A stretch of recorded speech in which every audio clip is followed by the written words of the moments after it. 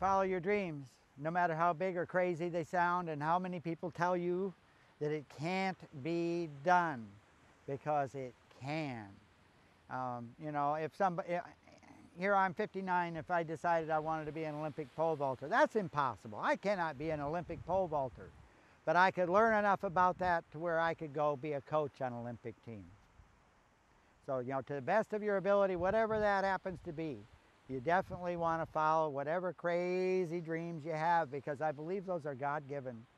You know, it's part of our design, part of our makeup to follow our dreams. You know, I was basically wasting away till I found music 18 years ago.